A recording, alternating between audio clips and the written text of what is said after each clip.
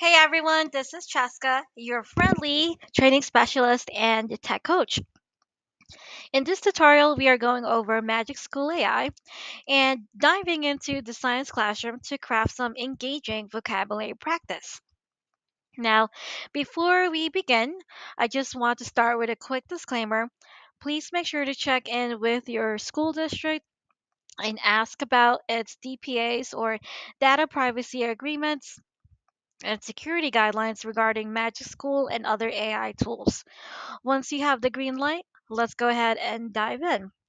So head on over to Magic School and type in magicschool.ai in your browser. And this should be the front facing web page for you. I'm going to go ahead and sign in with my single sign on. And here is the vocabulary list generator. Now it's brought me right to that because this was the thing that I was using last. But let's just go ahead and click on Magic Tools on the left side panel. And here we can see everything.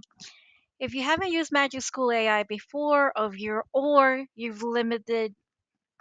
have limited exposure to it or haven't really played around with it yet, it can be quite overwhelming, especially with the dashboard and it's showing you everything at once. They have over 60 plus tools, and it does take some time to kind of go through all of them, right? So, if you see that the ones with the yellow stars, these are actually my favorite tools.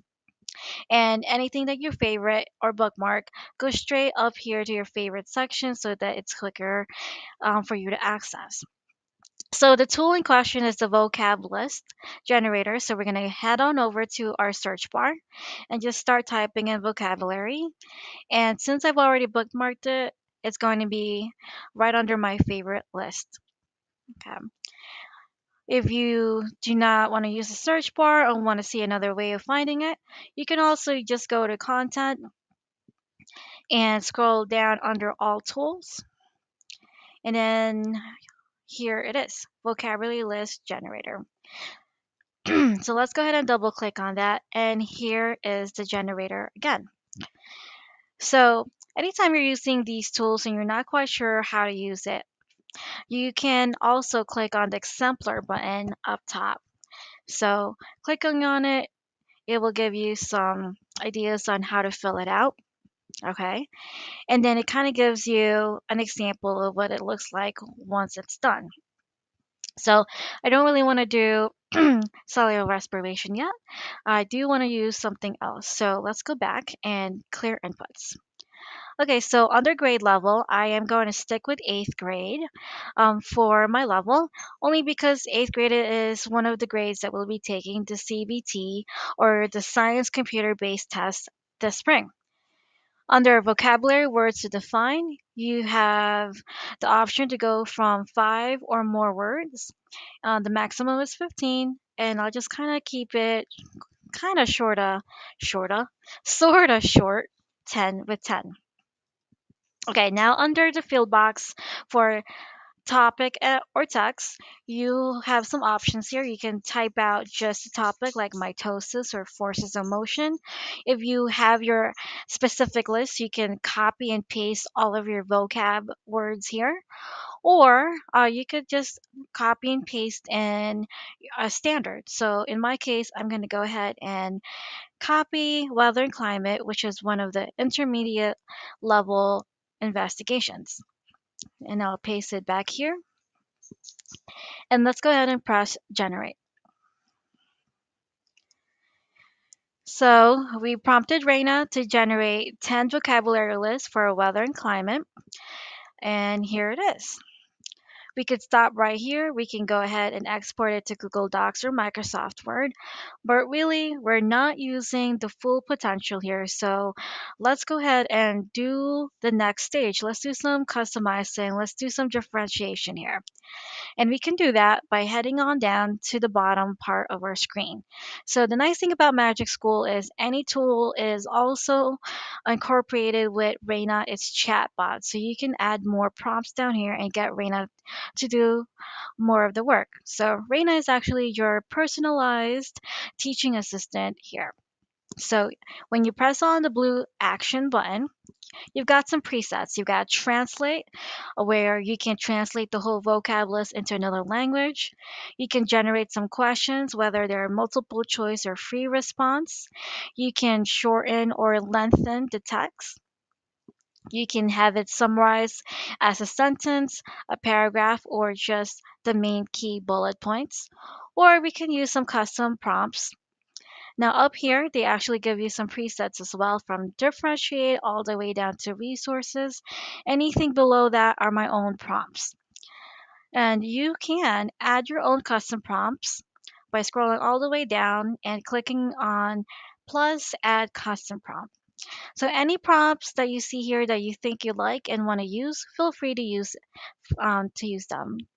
Okay. All right. So let's say that we need to differentiate this for students. Some of these definitions is a little clunky, right? Like look at this tornado one here. That's a bit um much. So let's go ahead and make it a little simpler. So I'm actually gonna go and just go to the preset length, and I'm gonna ask Raina to shorten some of these definitions. Okay. And here she says, okay, I've shortened it to 50% while maintaining your tone and meaning. Okay, so I'm looking at my tornado definition again. Where is it? Where you go? Here we go. And it is a lot shorter, but I think we could do better. So let's go back to our actions. And this time I'm going to use my own custom prop, because if you go to differentiate, it's just going to give you a sentence starter. So for the output above, give me suggestions to differentiate it for XYZ. So I actually just wanted to do a whole prompt. So what I did is I made one for simpler language. So my prompt says, can you generate the content using simpler language and shorter sentences? Let's generate that.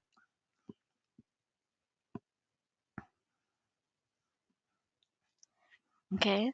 And I think this is much better, because just look at our tornado definition.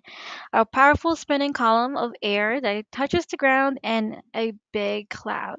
So I think that's a lot better. It's a lot easier for my students to get. And let's see if I could keep working on it. So let's do custom and excuse me. Let's do maybe differentiated lists. Okay, so now that I've taken my vocabulary list and I've kind of simplified the text speak, or the academic speaks, to something that's a lot easier for my students to understand, now I wanted to generate three versions. Okay, so my custom prompt, I actually have it written out as, can you create multiple versions of all of the output above for different learning styles?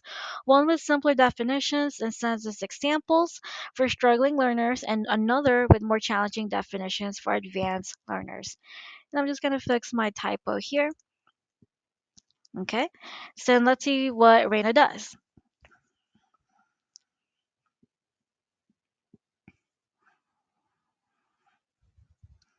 Okay, this is very nice. So now you can see it's a little longer because she separated it out. She actually has the set for struggling learners above. And let's find our tornado example here. All right, so a tornado is a very powerful spinning wind column that touches the ground and comes from a big dark cloud. It's like a twisting funnel of air that can be really destructive. Love it. Gave it a sentence example as well. Then let's scroll on down to our advanced learner set, and let's take a look at the tornado definition again. Oops. Nice. So now I have two sets here. I've got one for my struggling learners, and I've got one for my advanced learners. Now we could stop here. If that's what we want, we could go and export this and send this Google Doc to the rest of our lesson plans, right? Now, I actually want to take it a few step further, right? Of course. Come on, guys. It's your tech coach, right? So I actually want to make it a lot easier for me. I don't want to have to go through and like copy and paste and then have to separate it. So Reina is actually really good at multitasking, but it's not so great at creating separate sets. So you actually have to tell her specifically to do that.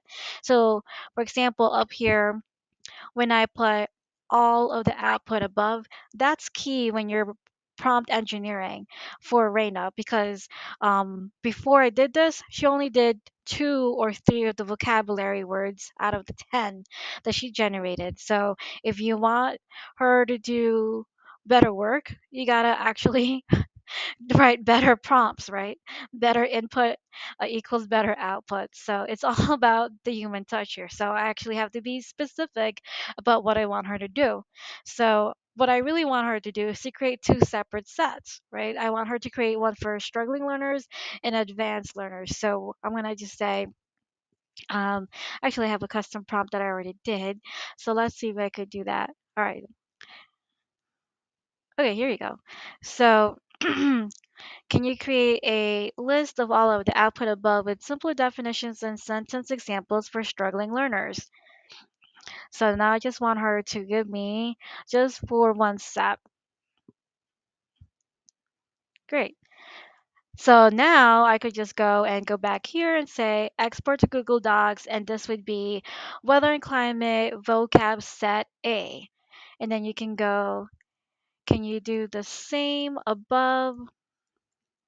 Oops, above for my intermediate um, level learners.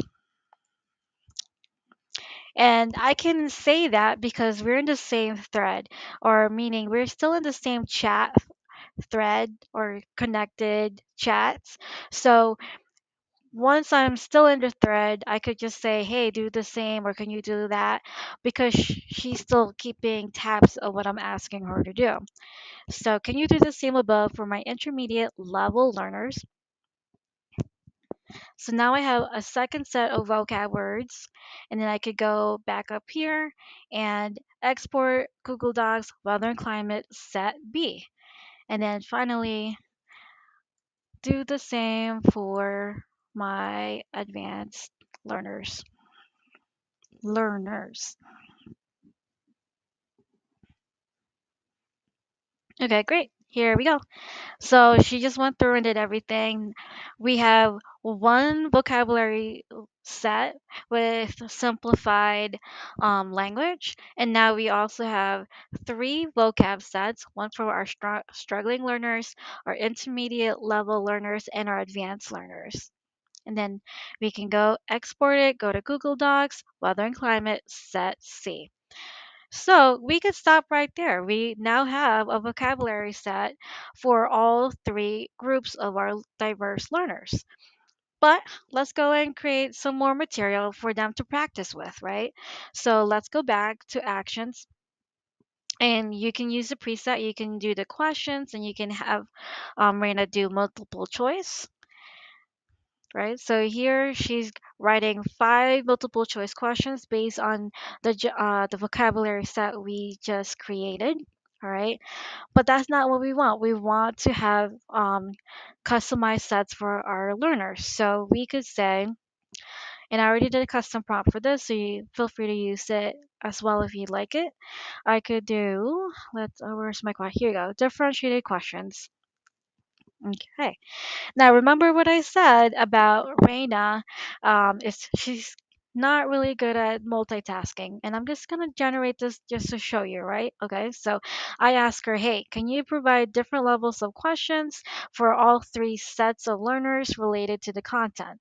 If I generate that, here's what we'll see. Okay, so she did exactly what I asked her to do. She did basic level. She did another one for intermediate level, and then another set for advanced level. But notice that she only gave me two questions per level. And we want to work smarter, not harder here. We want to have complete sets that we could send out to the printer in like 5 minutes, or put up or push out to our Google Classroom. So we actually have to fine tune our prompt here. So I'm going to use that same prompt, and I'm going to show you how to kind of change that out a bit. Okay. So using the same custom prompt, I could say, can you create 20 multiple choice questions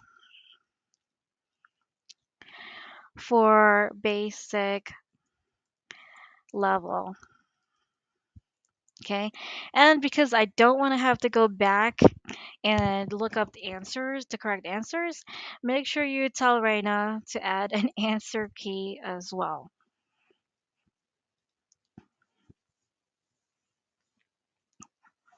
All right, here we go. So now she's writing out 20 multiple choice questions, and she's included the answers as well. Now, what I'm looking at here is I actually don't like how she did that. She added the answer right underneath each question. So I don't like that, because what if I'm copying and pasting and then forgetting that the answer's there? So I will ask her, can you redo that, but create a separate answer key? See if she, let's see how she does with that. Okay, good. So now we have our questions 1 through 20 with just the questions and multiple choice questions. And then let's see if she actually listens and creates a different key. Yay! There it is. Perfect. So it's actually how I want it. So then I want her to generate the same for, do the same for intermediate level. All right. So while she's generating for intermediate level, I could go back here, save this resource, and then just rename it, I don't know, basic level practice questions. And then I'll go down here for intermediate level, export it, and save it as intermediate level practice questions. And then let's do the same for intermediate, no, advanced learners. Okay. Oh no. I actually just went up here, and what did I see here? Okay, do the same for intermediate level. So she's done the same thing with original. So I have to actually go back and prompt her. And you know what? I can't be mad at her, right? Because it's my prompting. So I gotta just make sure that I go back and do that. So go back and reformat the intermediate level questions so that it has a separate answer key. And this is really the process when you're using ChatGPT, Bard, Magic School. It's a repetitive process. You have to go back and forth with the chatbot to really get it to do what you really need it to do. So it's a matter of clear communication, right? So here we have it. She did exactly what I want her to do now. And now I can say, do the same thing for the advanced level content. Okay. So now we've got our vocab set with simplified language, and now we have three sets of differentiated multiple choice question and corresponding answer keys. And then we are probably set to go. Now, what I could even do here, because sometimes I have those students where my high achieving students and they want to do more practice questions and they want to know why they got certain questions wrong. And you don't often have time to sit down with them and explain to them why, right? So maybe you want to also provide them that extra touch. So we could say, can you add answer explanations to the advanced level content? All right, so this is nice. So maybe you're using a branching Google Forms, um, homework assessment, or you're using practice sets in Google Classroom, and you want your advanced learners to be more independent. So maybe you're doing some type of stations or group work, and you're reviewing with your students. With a small group of students, and you want those who pass the mastery check to do some practice questions for the CBTs. So you could use this last option and you can create some type of practice set or Google form or review assessment with them and then give them the actual answer explanation. So here, let me see, let me just go to number one. Here's the question, here's the answer, and then it goes ahead and explains you why.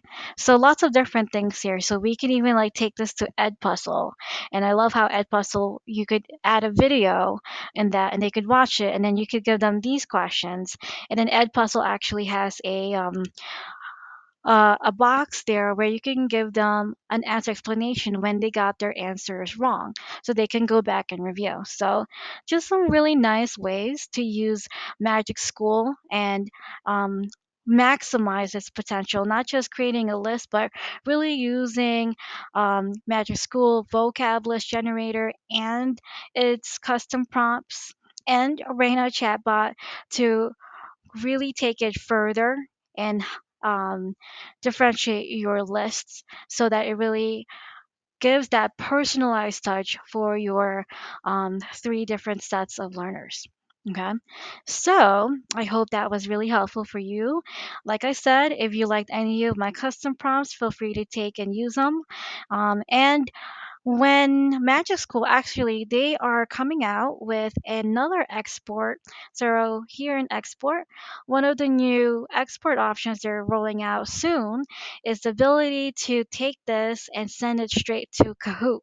So hopefully, when they officially take run that out, I could show you another video tutorial so we could take everything that we just made here in this video and send it automatically to Kahoot or Quizzes or to Edpuzzle and then do a game-based review with your students. All right, so happy prompting, happy vocab list generating, and I'll see you in the next tutorial.